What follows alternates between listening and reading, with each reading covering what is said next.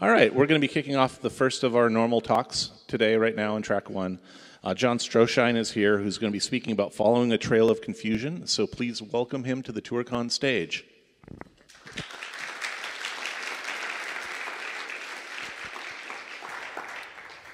All right. Well, thank you. And thank you to Tim and David and all of the ToorCon crew that put this on and allowed me to come and speak to you for about 50 minutes. I definitely will do my best to keep it to that timeline, because I know now I'm going into some of the lunch period.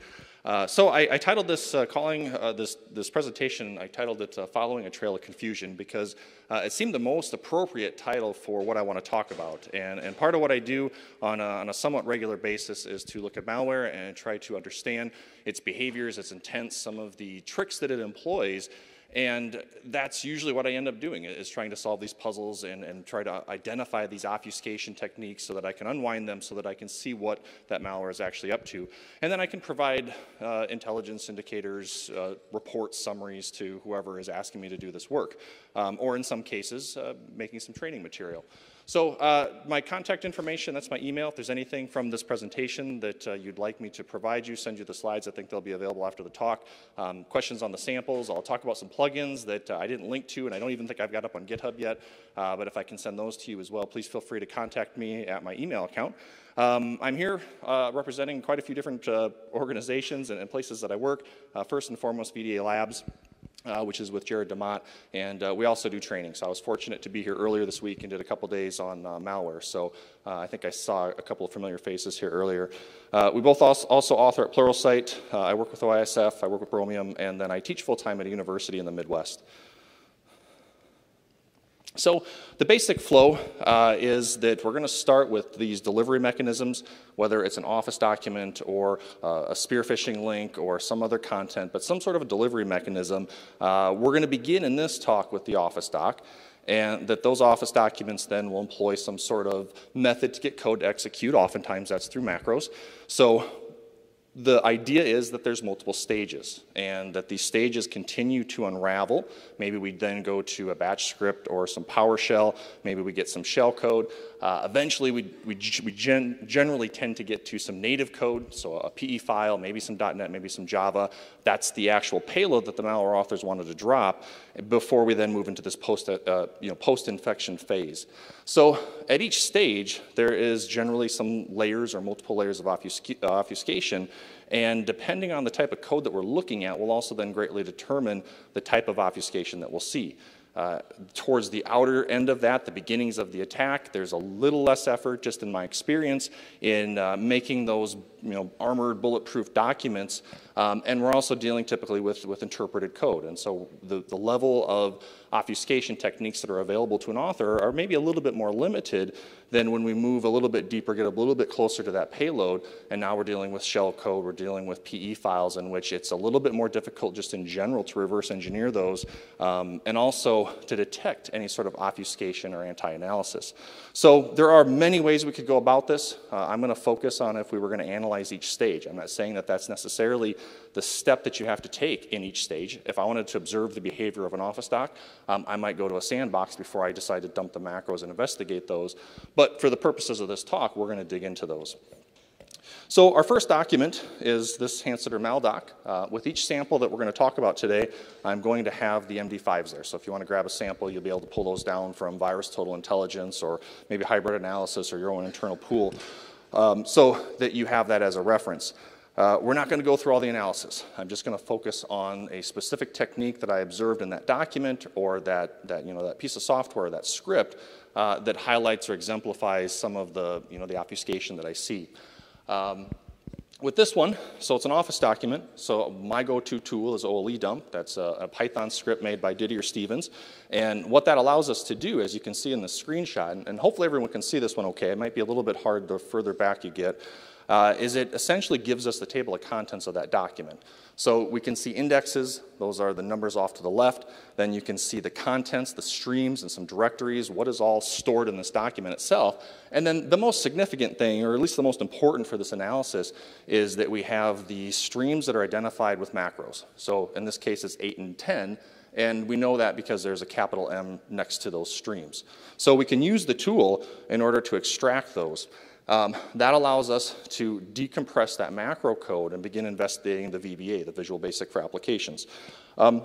Another thing that I've run across with Office documents, and this one took me a little bit of time to really piece together, was these streams right here, 17 and 18 for this document. Of course, the document structure will change what streams you identify here, so this is the structure for this particular doc. But this one has F and O, and what those actually represent are a user form. So this means that within this document, there's a user form, and the user form generally will contain very basic objects, labels, buttons, text boxes, that you can then embed content into, shellcode, PE files, obfuscated strings, PowerShell scripts, whatever it happens to be. So seeing those referenced in the macro code isn't always the most direct or the most obvious. And one of the tools that I use very often if I really need to actually look into any particular user form is to actually use the Office IDE, the Integrated Development Environment, because then you can open up the project kind of like you would in Visual Studio. You can see the macros, you can also see the forms, you can get the controls on the forms as well. Now, that's not always the case. Oftentimes, and a trick that you'll see really throughout all of the obfuscation efforts is to try to identify what obfuscation is being used, when is it being deobfuscated or decrypted, catch it at that point, let the malware do all the work for you. And so it's very rare that I actually pull that raw content off of a form because I just try to figure out where in the code it's being deobfuscated so I can grab it right there. You start looking at VBA code. So let's say you have to dig a little bit deeper into this document. And you're going to find, and you'll see this across a lot of interpreted languages, JavaScript and PHP, and that there's only a limited number of ways in which you can really obfuscate this code. You can create very random and seemingly strange looking variable names and function names. This just simply makes it harder to trace the logic. So here's an example. We have function permanent and object parakeet. We have strings and APIs. So strings and function calls are generally the most important thing that I'm looking for when I'm trying to analyze any sort of malicious content or any program at all, even if it's not malicious. What are the strings being used? What are the functions being called? So with this one, again, very common to see, just enough string obfuscation to make it that you can't readily recognize what those strings are so that they can be dynamically reconstructed during runtime and used just at the point that the malware authors actually need it. So this one has some string reversal and some substrings, and that's how it's simply recreating those strings. So using those string manipulation methods on either the string itself or a subcomponent of a string, and then rebuilding that string as it goes. Another technique, very common across the board, is also junk instructions. And again, my opinion is that it's a little bit easier to identify these when we're looking at interpreted code. I can see 3 variables here. They're doing some very basic math. And each one of those variables I could highlight. I could do a find in the document, and I could quickly determine if they're being used or not. If they're not being used, then I got a pretty good indication that it's just junk code. So oftentimes the case there is you get into native code and you start disassembling things with IDA or Binary Ninja or some other tool. At least for me, it's a little bit more difficult to recognize those because you're looking at disassembly. So you have to do more program analysis before you can determine if it's a junk instruction or not. You might have some control structures, and even those control structures might look like they're doing something with string manipulation, so it might look like it's important, but again, it's not. It's just there to slow you down if you're actually analyzing these. And the last thing on this one, that bladder pod, which is a great variable name, that's actually a legitimate string. And you can see that by looking at the content from Win32. It's just reversed from Win32, and then there's a substring select star. So it's going to be from Win32 space star. So that's the only legitimate string here. So we could identify that variable and start tracing it through the macros if we needed to. Another technique is to use the Windows API. So the Windows API is important. Any program that's going to run in the operating system, the Windows operating system, is going to eventually interface through the Windows API. And some environments will allow you to do that directly. So VBA macros are actually no different. You can, in fact, call directly into the Windows API from your VBA macros. So normally you would use the functions that are defined in the language, and those are documented on MSDN as well, the Microsoft Developer Network. But you can also directly call. So here's an example. All the green, those are comments. So the authors in this case decided to take and interject all of these lyrics from songs in between these aliases that they're creating. And these aliases are allowing them to call things like virtual alloc out of kernel 32, which is our memory allocation routine, and RTL move memory, which is coming out of NTDLL. If we need to identify the usage of those APIs, then you have to look off to the left there. and that virtual alloc is going to be aliased with betterment, and RTL move memory is this variable antecedency.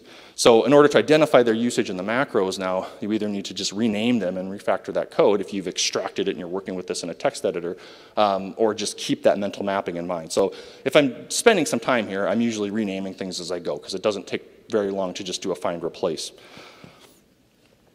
Now, this one and this document is actually using shellcode. So shellcode is embedded in a user form. The macros begin to execute. It used virtual alloc to allocate some memory. It then used the RTL move memory API in order to copy that shellcode from that user form after it decrypted it or deobfuscated it into the allocation that it just made. So logically, we can think about if we're going to have shellcode in memory, it needs to be staged there. So we need to allocate the memory. We need to copy it into memory, and then we need to execute it. And so there's a final API in this particular example that if you go back here, this was, I believe, all of them. One of these APIs has to be responsible for executing the code. Now, it doesn't jump out immediately as an obvious API. At least it didn't for me the first time I looked at it. However, if I followed or traced those API calls, I found the allocation, I found the copy, then the only other API that was being called was this cabriolet. And this one, you'll see here in just a moment, is actually a function called enumDatesFormat. And so what I decided to use is to use a debugger. So I oftentimes find myself using a combination of static and dynamic analysis. And in this case, I felt it was easier to just set a breakpoint on this function call and then observe the behavior at the time that the code stopped. This allowed me to not only see the memory that was allocated, but because we're about to go execute code there, that shellcode has to be in a deobfuscated form. So set a breakpoint.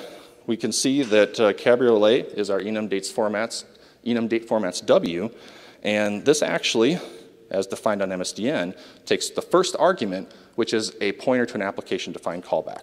So then it became clear, obvious to me, how exactly it was getting this code in memory to execute from within those macros. So continuing with that dynamic analysis, was able to, because it was running, I had runtime analysis, I could look at the value of that first variable. I could dump the contents, so it was base 10, convert it quick to base 16, and you can look at the process memory. This is an Office document, so winword.exe, and we can see that at the base of this allocation, we have RWX, which of course we would need execute permissions in that region of memory in order to execute this shellcode. So from there, I used Process Hacker. I like Process Hacker because it allows me to see memory. I was able to look at this. This really amounts to the entry point. So not only did this allow me to identify the shellcode, pull it out of memory when it was deobfuscated, but it also allowed me to identify the entry point, which is another important step. If you don't have a specific point to start analyzing some code, you should probably start at start. If I took all of this out of memory, you can see that we're at an offset. The base of the allocation, 70D000, but we're actually at an offset of E5D. So if I dump that out of memory and started disassembling from the first byte, you might get incorrect disassembly results. So I'm going to take my disassembler, IDAPRO or Binary Ninja, and I can point it to the entry point, which is this first byte right here, and that's a push EBP, the opcode 55. So seeing that in memory, recognizing that opcode to me was a good thing. I'm going to go kind of fast because there's a lot of stuff I want to have here, so if it seems like I'm just chugging through, I am. That night, I drank a big thing of caffeine before I got up here. What's that? Yeah. So embedding content, this is an example. There's our OLE dump content. You can see F and 0.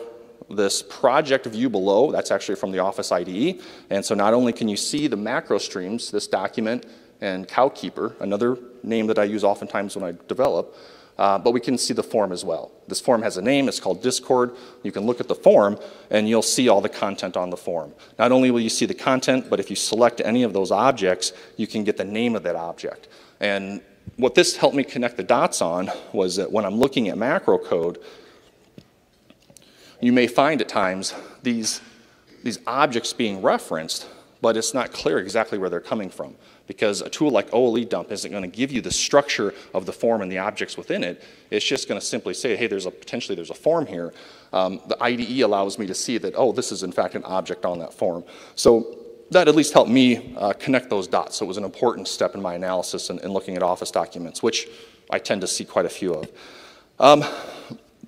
Another document I ran across not too long ago was another Office doc that exhibited anti-analysis. So there's a variety of techniques in which the authors will try to employ detection of a virtual or analysis environment so that it can disrupt its behavior, disrupt your tools, disrupt the output.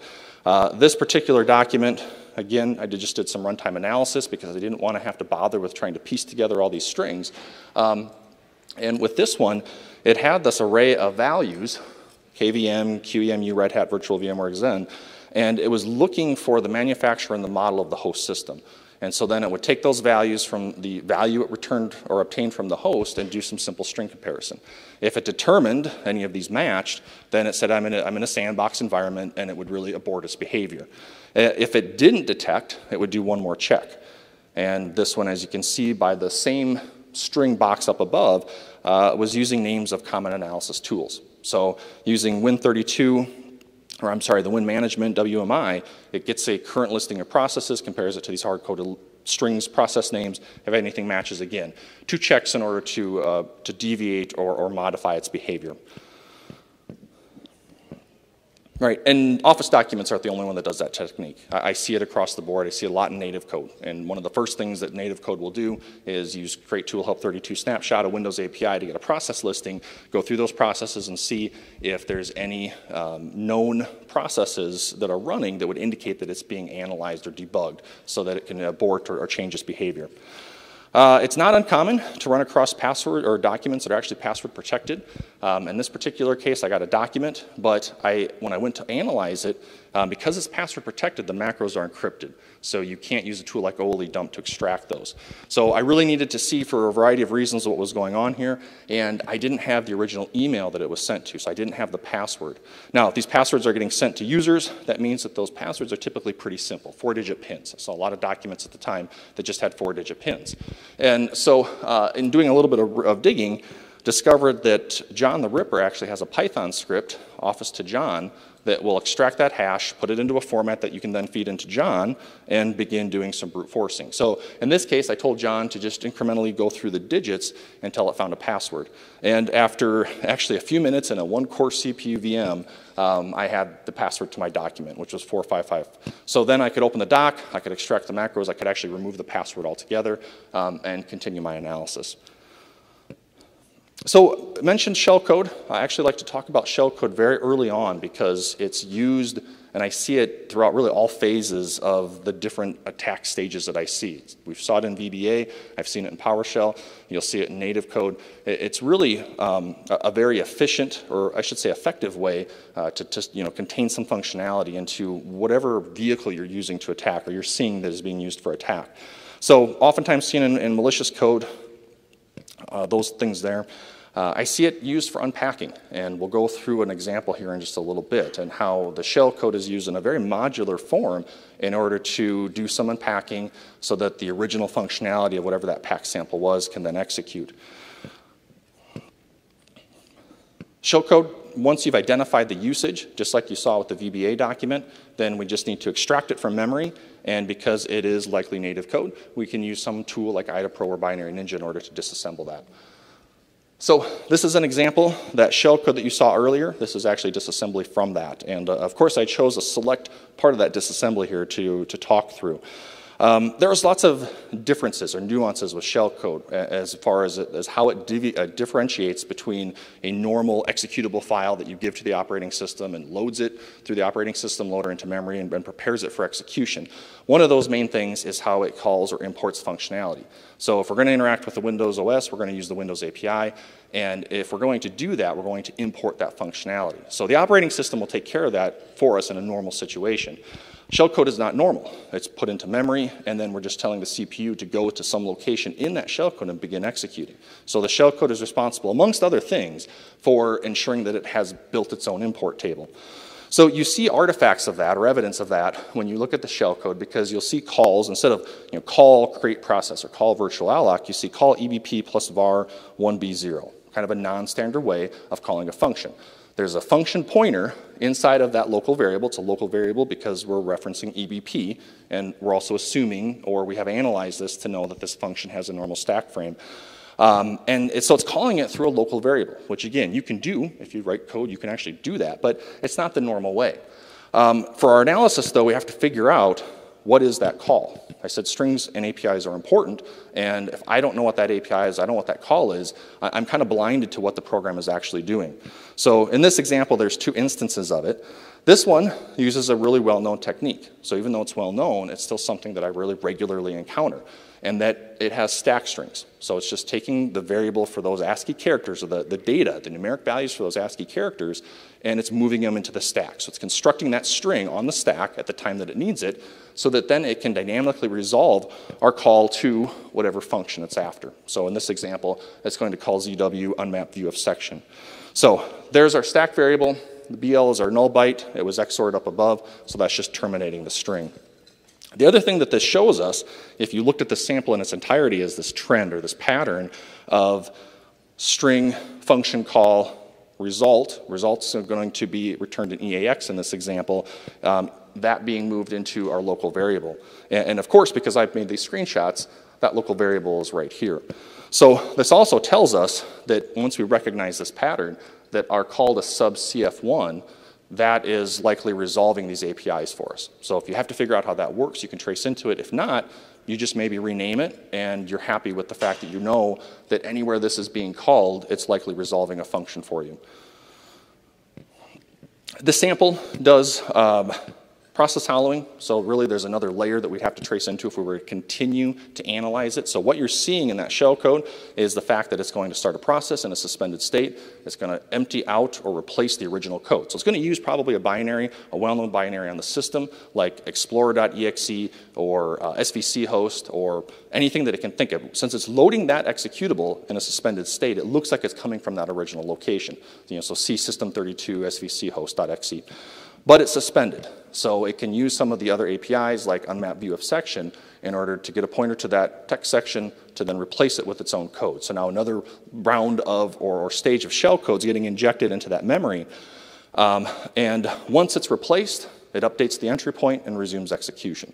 So if we wanted to continue to debug that, we would just have to recognize that pattern, which is why it's important to find those APIs and then continue to trace in. You might also be able to recognize signatures, arguments that are being pushed onto the stack for that call. So even if you don't recognize, because you can't, because this is call to this location that we can't see, you might be able to recognize some of the arguments and still identify the API that's being used. That doesn't really scale all that well, but sometimes if you're just doing some quick analysis, it can help. This one I called a common dropper. And it is a common dropper in that it contains very limited functionality. It's just simply trying to go out to some C2 node that is now long dead and download the next stage. What's interesting about this one is that it exhibits that same behavior that we're starting to discuss with the shellcode, but in a normal full PE executable file format. So you do some analysis, right? Typically I start by doing some basic things. If it's a PE file, I'll use something like PE Studio, look at the imports, look at the libraries, look at the strings to try to understand a little bit about the file. Is it going to be employing obfuscation? Is it going to be packed? Do I need to unpack it first? And some of those characteristics of the file will then just jump out. This one has no libraries, no imports, and even though I've significantly snipped the strings, it really had no strings, just strings from a normal PE file. So that tells me that, yeah, it's dynamically resolving its imports. It's probably dynamically resolving strings. They're hidden in there somewhere, or it's not even using them, which is actually the case here with this sample. You can disassemble, right? It's still a valid PE file. So if I need to take to disassembly to start trying to get a sense of the code, then in this case I did that, and here's a call EAX, right? So what is EAX? You can trace above and see that there's a push and then a pop and then a call. So we know that whatever this D word is here, that's actually what's being called, but that value is populated at runtime. So you navigate to that now in IDA or BN, and you're going to see that it's a 0 value, right? So it's runtime dynamically resolving those. Again, a lot of different approaches. Maybe I just jump to a debugger. IDA Pro has an integrated debugger. Set a breakpoint. Once I hit that call, that indirect call site, the debugger will likely tell me exactly what's being called there. But again, that doesn't really scale well. You can script it. You could script every indirect call site so that IDA could possibly populate those values for you. Again, a lot of ways you could do that. Or you could actually get in and analyze the code, which is what I did here. This technique, we could spend an hour on alone, so I just wanted to give you the high-level overview, and that this is a basic block. So if you've ever looked at IDA and a function graph in IDA, you have all those blocks, right? This is a basic block. This is the first basic block in the program, and it exemplifies the problem, in that we have an indirect call, and we have 2 calls before that. And so what we can determine from looking at that is that those 2 calls have to be responsible for populating this. Jumping into each one, they each have a very specific purpose. The first one will then locate in memory the DLL that we're going to get an API from. So it passes this hash value, which it then calculates in the function based off of the DLL that it's trying to find. So it's going through all of the DLLs in memory, character by character, creating that same checksum or hash value and then comparing it to this. So it's avoiding strings as it's trying to find the DLL that we're after. Once it identifies that, it returns the image base for that library, and then this next function takes an array of basically the same hash values, the exports that it's after, it parses the PE file and builds an import table. So once that import table is constructed, then our program can go ahead and start making function calls. Right? It could be a little bit more discrete. It could do it an individual API at a time. In this case, it constructs them per DLL at a time. So it's a little bit more noisy, a little bit more obvious once you recognize the pattern. For the sake of time, I'll just really quick highlight kind of the overall flow here. I wanted this in here more as a reference, just in case you were curious. I wanted to look at the slides.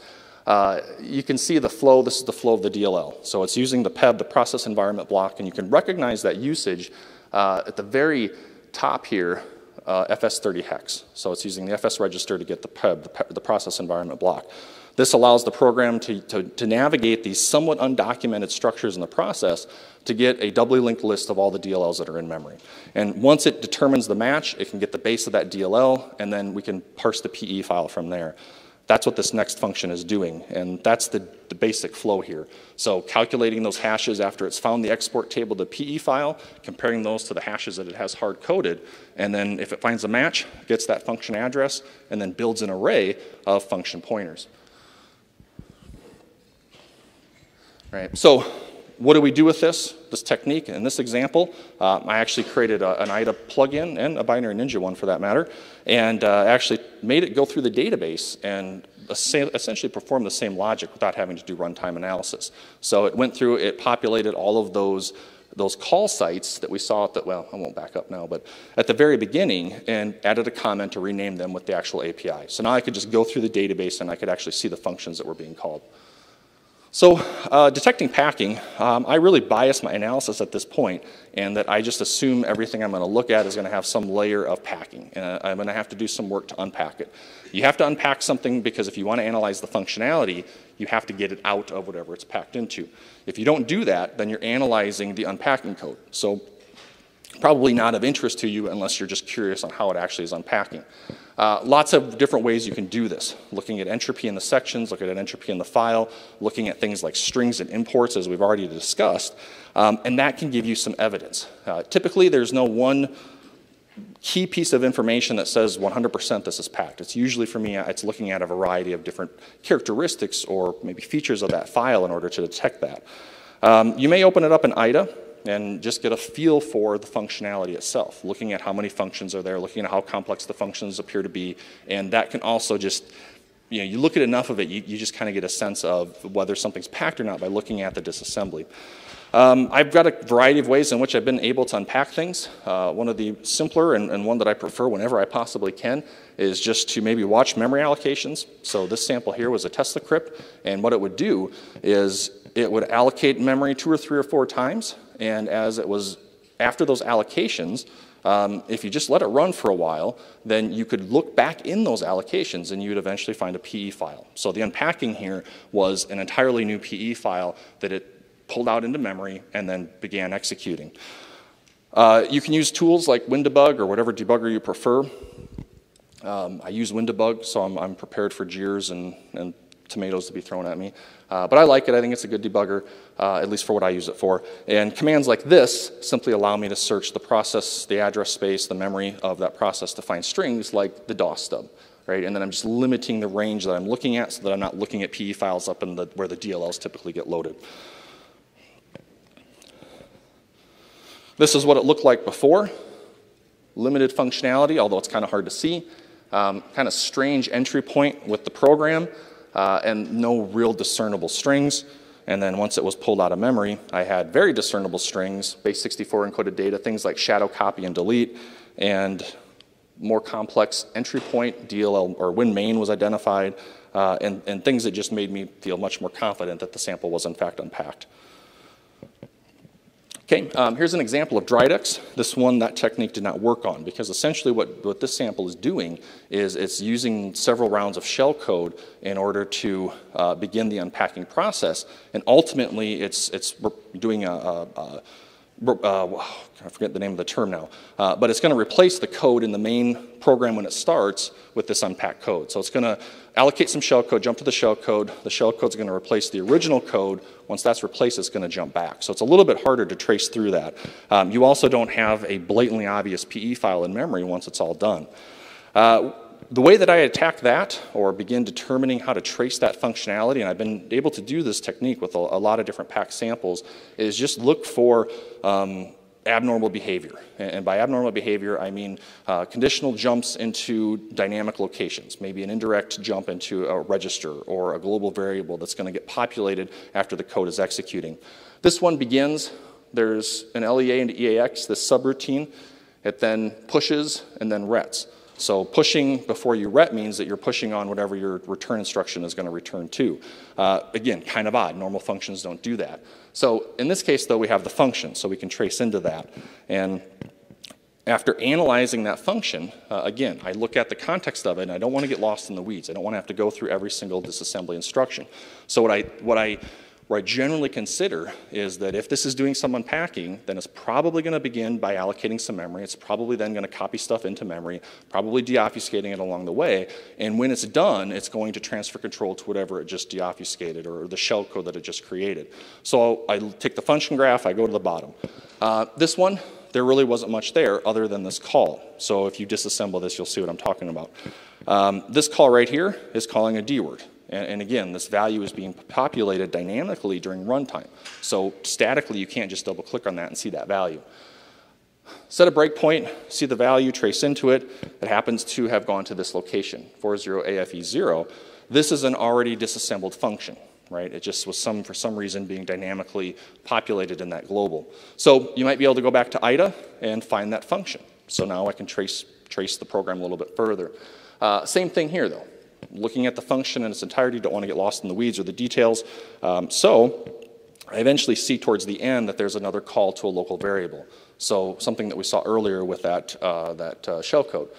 Set a breakpoint here, and this is calling into this location. Right? And seeing this in memory now, we can identify that this is an address that is not at the normal image base of our program, and so it must have been from a memory allocation, it must be shellcode. Not only do we see this allocation, it's unpacked, we can pull this out of memory, and we know where the entry point is because we just followed the call to this location. So taking that shellcode out of memory, again, I didn't spend a lot of time looking at what all of the shellcode was doing. I started tracing down to the bottom of the shellcode until I found this jump EAX. So we're jumping to whatever EAX is. In this case,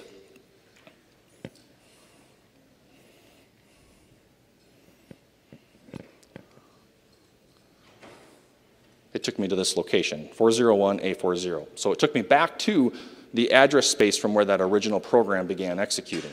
So that was interesting. To help me confirm that I was at the point where it was unpacked, I went ahead and I compared the location and the instructions that were there in memory versus what was originally there when I disassembled it. And I saw that they were different instructions, so now I know I'm at the entry point of this unpacked code. So now I can begin doing some analysis.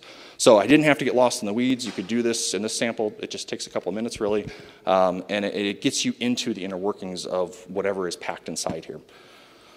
Smoke loader is another example. There's the MD5. Sometimes you're going to be able to detect packing with tools that will apply signatures and be able to identify well-known packing routines. PE Compact 2. Then there's tools that can help you unpack that, and then that can take you to the next stage. That doesn't mean there isn't more layers of packing, and in this case there is more layers of packing, and there's also some anti-analysis. So some of that, by doing the same process of analysis that we've been talking about, allows you to determine whether or not it's packed. So this is just disassembling that unpacked sample and just recognizing that, right, we've got some, again, some strange code that we have to start chugging through. Some of the techniques, it gets the PEB at FS30 hex, so that's usually an instruction that stands out pretty, it really stands out to me when I'm looking at any binary. It moves that into EAX. It then moves that into ESI, probably to save it, to use it later. But the important part here is EAX plus 2 is moved into AL. It's then tested and a conditional jump follows. That offset in the PEB, 2 hex, right? The PEB is a structure, and you can find it somewhat defined on Wikipedia, somewhat defined on MSDN. That member right there is the is being debugged flag. So it's just simply detecting or determining based off of that structure in a non-API way, right? There are APIs that Microsoft recommends for detecting this behavior, looking for the is being debugged flag. This isn't it. It's just seeing if it's being debugged. Okay, a little bit later on in the code, whole series of checks. ESI, if you recall, that's our PEB. It's moving an offset of 68 hex into EAX. It then from there uses EAX plus 10. And what this ends up being is a pointer to the process heap, and if the program is being debugged at an offset of 10 from that process heap, you'll have a value of 70 hex, which is why, or where this value here for this bitwise end is coming from. It then tests, and again, if it determines that it is in a debugged environment, it can modify its behavior or just abort program behavior, or the program itself. There's one more that smoke loader exhibits, at least in the amount of the code that I looked at. Same ESI structure. This happens to be the process heap. This gives us, at an offset of 10 hex, the force flags. And the force flags is another flag that tells the kernel whether or not that process is being debugged, if it was started with a debugger. Right? So several different well-known techniques that are still being used and employed. This one, in addition, uses RC4 encryption.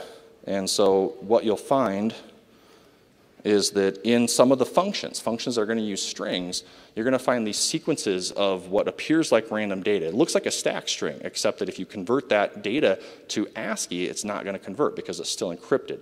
So one pattern, though, is overlaps, and that is the null byte. So CL, if we could see all the code up above, that register was XORed, so we have a null byte to then null terminate this buffer of data. And so this process repeats. So anytime that in this code it needs to deobfuscate or decrypt a string, it's going to set them up on the stack, and then you'll see this call a little bit later on. And I renamed mine decrypt string. This one took a little bit of analysis to figure out exactly what it was doing, but the gist of it is that it's, apologize, it's a little bit out of order. That's the function. And I said that there's a little bit of obfuscation first. Right? It injected just a ton of junk instructions at the beginning of this function. And that's what the function graph looks like, just one big solid line. So you have to figure out exactly where those junk instructions are and focus on just the functionality. And again, usually you can start to see the patterns, so you know what's junk and what isn't. So this one pushes the size of the string onto the stack, so it knows what bytes to decrypt. It then moves a pointer for that string into the stack as well. So into EAX and then push EAX. We then push or move a key into ECX. So it's a hard-coded key, and that same key is actually used for every single string that it's encrypted. So it's a constant key. The function is called, and after it's called, there you can see the key, but more importantly, if you look at the pointer to the stack string, it is now in its decrypted form.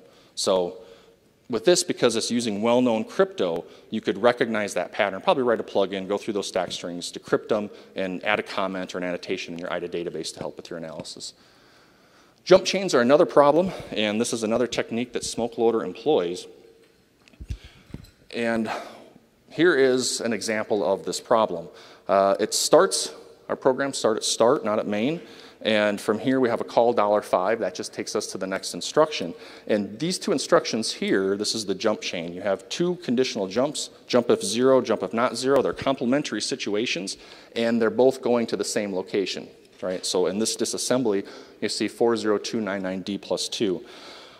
because IDA doesn't detect that that's not really two separate conditional jumps, it's really just a single conditional jump, then what will happen is if you put some junk instructions after that, it will continue to disassemble and you'll get incorrect disassembly results. And you can actually see this right here, and that we're jumping to this location +2, but IDA didn't create this location. Right? Here's our label, 40299D, but it's going to +2, and that's because this disassembly was incorrect. So you can manually fix that up. You can convert that back to data and then go to the right location, which is this address +2, and then go ahead and tell it to disassemble correctly. But that's very tedious and time consuming. So there's some scripts, I have some examples, and I'm going to link to a few here in just a moment, that will go through and essentially identify all of those situations. You can look at the opcodes. So you can look at the actual byte values and say, oh, here's a short jump, here's a long jump. We see two of them together, so we know that the address, the jump target, is actually where we're going. So let's just replace the first instance with an unconditional jump to that location and then knock out the other one. Right? And then your disassembly can look a lot more accurate and it will clean up the code a little bit. So that's one of the techniques in anti-disassembly. The other thing that it's doing then is also making your function graphs a little bit harder to generate, because you have a jump and then an instruction to another jump and an instruction and then another jump, and so you've got these chains of jumps that are just really annoying to look at. So all of this code, if you were to trace through it, is essentially just doing these commands here. So with Smoke Loader, it does a little bit of jump chains at the beginning, and then you get back into kind of normal functionality. We'll talk real briefly here because I'm running out of time. With FinSpy, and FinSpy does it just about through the whole darn program. So it's more prevalent and it's a lot more painful to deal with. For your reference, there's a difference between the two: original disassembly and then oh, actually, it looks like the same thing. So I had a screenshot. Apparently, I failed to post the right one. What that looks like after the plugin ran and cleaned up all of those locations. So the plugin was able to go through, read the actual opcodes for all the instructions, and then clean up the entire database for me, so that I didn't have to go through and do that one manually, one of those jump spots at a time. All right, the last thing is just to discuss a little bit about FinFish or FinSpy. This one I encountered earlier this year, which seemed to coincide with some notable researchers also publishing information about analysis on FinSpy, and in particular the use of the virtual machine. So when I first encountered this, I didn't recognize, I'd never encountered a virtual machine at least used in malware before, and I certainly have never taken the time to reverse engineer the Java virtual machine or anything like that.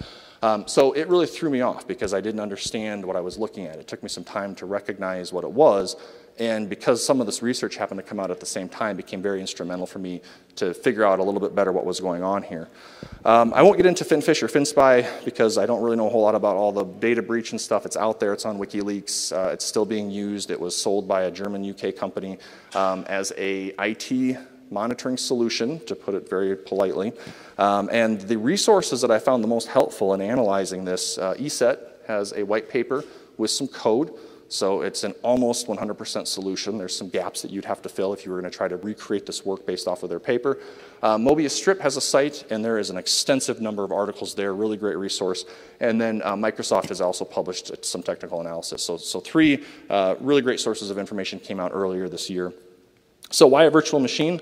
It's another layer of obfuscation. So if you take a .NET program, for example, it's bytecode, it gets interpreted by the .NET runtime, the CLR, and that bytecode is then interpreted into machine code. So if you took a .NET binary and you disassembled it with IDAPRO, you'd be looking at that bytecode and that process of however it's being converted, or something that would look pretty awful anyway. IDA's not the right tool. Right? There are tools that will then be able to parse that bytecode and turn it back into decompiled code. So dnspy is an example. It'll look like the original or more like the original C#. This creates a nice layer of obfuscation, and at least for me, one that was pretty effective when I encountered it. There's a virtual processor that is now built into the program versus having that virtual machine running within the host. So there is a distinction there. Full of bytecodes or virtual instructions that have to be translated through the program into native code in order to get the actual functionality. So in order to understand what the program is doing, at least from that static analysis perspective, is you have to understand what those virtual instructions are, how the virtual machine works, so that you can understand how it's translating those into those native code calls. So it's quite a bit of work. The processor, the bytecode, the intermediate code, that can be defined by the developer. So you can find that it'll be easy if they have, of course, the source to build this, something that they can easily tweak so that your scripts or tools that are tackling these problems can change and you have to update those. As well as, of course, there can be a variety of different VM solutions out there, and there are some proprietary ones that, that you could take a look at. Okay, so this sample, if you grab a copy, the MD5s I put at the original slide, and you disassemble it, you're going to find that the beginning starts with a bunch of junk instructions. And as you navigate down those junk instructions, you'll find this pattern, which is this push followed by a jump. This jump to this location is actually our entry point. So it's like the beginning of our VM. And this push value right here is identifying the virtual instruction. So we're calling the entry point, we're pushing the idea of the instruction that we want to call, and that starts the process. One way you can recognize this, and this is what I was referring to with all these junk instructions, one way you can identify this is by looking at the cross-references to that location. And you can see in this sample here that there are 124 different cross-references to that location. So it's a very heavily used point in the program. So my initial assessment was that it was the entry point, as well as I was able to confirm that with some of that research that was also published. From here, you're going to run into some jump chains. So the first thing that I had to do was really adapt the script that I had made for SmokeLoader and get it to go through this database and try to identify all these sites and really clean up the database. Once I was able to do that, then I was able to create a cleaner call graph. So I could then convert that location to a function, and I could toggle from the linear view back to the function call graph view, and I came up with something that looked like this. We won't have time to go into all the details here, and so we'll just focus on the essentials. And what this is essentially doing is it's preparing what is called the dispatcher. So we're taking a virtual opcode, a virtual instruction.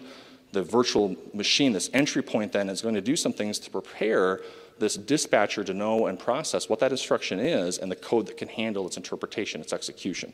So that's all that it's doing. So it's allocating some memory, it's creating a virtual stack for the VM that's going to be running. With this sample, it did do some encryption, so the instructions had to be XOR decrypted. They were then packed, they had to be unpacked, they were then still encrypted, they had to be decrypted again. So all of this is happening inside of this chunk of code. And eventually, once we get to the very end, then it's ready to call the appropriate dispatcher. So that is the section of code that's responsible for now interpreting whatever that instruction actually is. ESET had some really good tools available because they did a lot of in-depth work here. So they identified some key structures that are available or that are used throughout this virtual machine. One is the context. So when an instruction is about to be executed, there is a structure, a context structure that's created. And that structure, crap, I got ahead of myself. That structure contains important elements like where does the stack begin, where does the image begin, where are the arguments, where's the virtual instruction, and I have it listed here a little bit better later on. At the end of that start, that entry point of the virtual machine, you'll find this jump. And this is the actual transition from start to that dispatcher. So at this point, you could set a breakpoint and you could see where this is going. And where this is going is essentially a jump table, right? So it did a little bit of analysis there in preparing for the execution of that virtual instruction to load the right location for that handler. So it's just a jump table.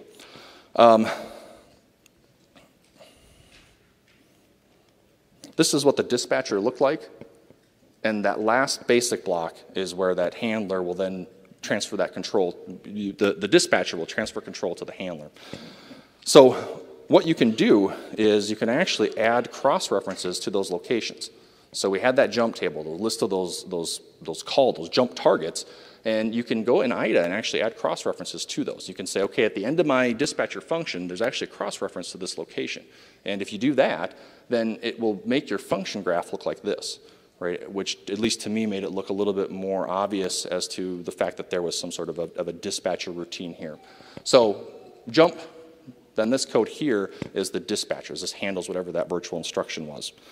As I said, there's still more to go. And there's a context structure that contains the pointer to the bytecode, the address of the VM stack, the image base, the bytecode start address, the virtual instruction parameters, and instead of linking to it here in the slides, ESET has the entire structure documented. So what you can do is grab that structure, and then you can create it in IDA, and then you can overlay that structure and those offsets into where that's being used in your code. And that'll add more clarity, more visibility into what that program is actually doing. This VM has 34 handlers, those jump tables, those handlers that we talked about. There's 34 of them. That means there's 34 opcodes. So the next step is to signature what those are doing, and then move into the process of actually creating a decompiler. So this was by far for me the most difficult level of obfuscation that I encountered, because there was so many steps involved with it. And the time that I had to devote to this as a project for some work I was doing, this far exceeded that time. So I have a better understanding of how they work, but again, it's a lot of time involved here. So I thought a relatively effective way of slowing down the research and the analysis. 50 minutes. So that's all my time. I appreciate everybody spending the last 50 minutes with me, talking a little bit about malware and obfuscation. Again, any questions, comments, anything I said wrong you want to correct me on, please feel free to email me, jstroschein@vdalabs.com, and hopefully everyone has a great ToorCon. So thank you.